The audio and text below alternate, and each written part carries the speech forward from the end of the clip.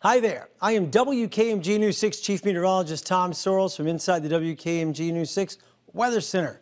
Come take a look. Today we had record rainfall in Daytona Beach, 2.85 inches of rain, breaking the old record of 1.73 from back in 1993.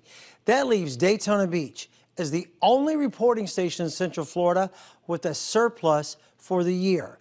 Right now in Daytona Beach, with more rain falling, we're currently 2.37 inches above the annual normal for this time of year. Rainfall tonight does slow down, but tomorrow more scattered showers roll right in. By Friday, the rain chances are down to 10%. Everything should be really good for Friday night football. Tomorrow's daytime high in Orlando is 86. I'll see you tonight at 11 on News 6.